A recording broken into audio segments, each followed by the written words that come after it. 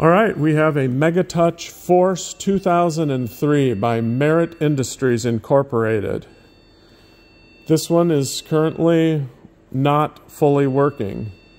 It is partially working because you can see that the monitor is up and you can hear it making a beeping noise, so you know that the speaker works and probably the power supply. You can see the computer in here behind this door. And we don't know anything about touchscreen computers, so we're kind of helpless. It might be something really simple. Well, it was working when it was put into storage about 7 or 8 years ago. Oh, okay. And it hasn't been plugged in since then, right? No.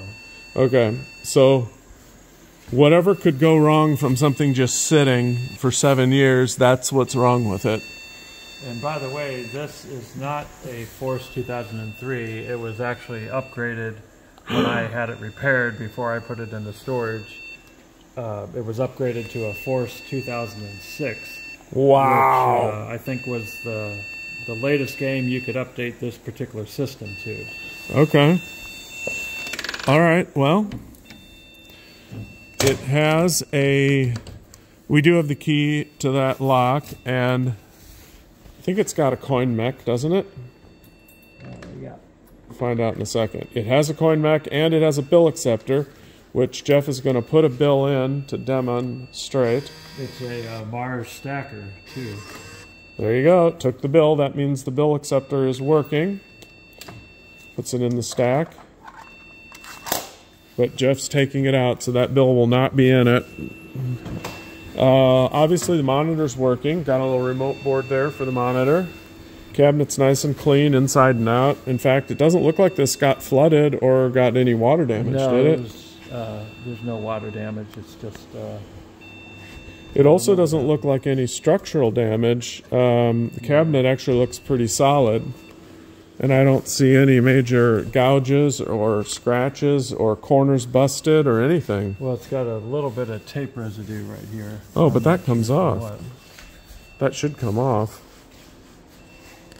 I like how it looks like they've got a keyboard here, but it's just a blank piece of plastic. It's like an invisible keyboard.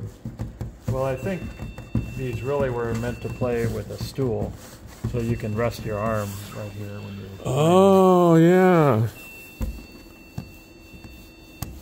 Yep.